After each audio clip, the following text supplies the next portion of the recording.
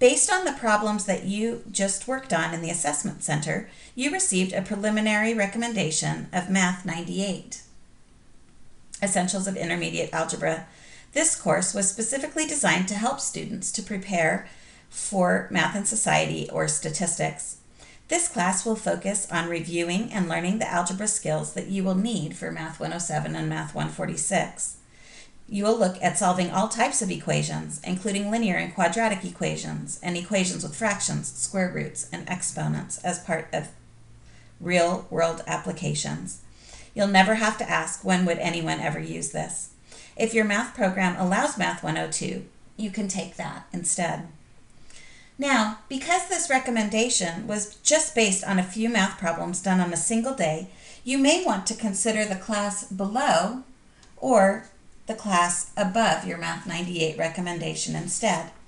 If you are concerned that your math background is too weak or you've never taken an algebra course before, you may choose to register for Math 87, Quantitative Literacy. Math 87 spends time on fractions, percents, positive and negative numbers, proportions, and introduces the idea of using a variable to solve simple equations. You will look at real-world applications to practice and develop these math skills. Keep in mind, taking a lower level class will add some time onto your degree path. You would need to go from Math 87 to Math 98 to then your 100 level math course, but it might help you become a stronger student and raise your confidence. If you have taken algebra before and the material and the problems today looked familiar, you may want to consider registering for the next higher class, the Math and Society or the statistics course that you need for your degree. This will save you time and money from taking an extra course, but be aware that you probably have some weak areas in your algebra background. Be prepared to put in some extra time in reviewing concepts before classes start. Plan to visit the tutoring center or your instructor's office hours for those times that you need extra help.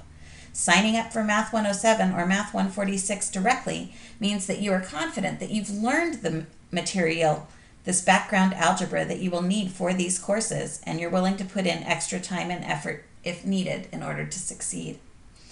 I hope that this helped introduce you to the math options that you have available to you.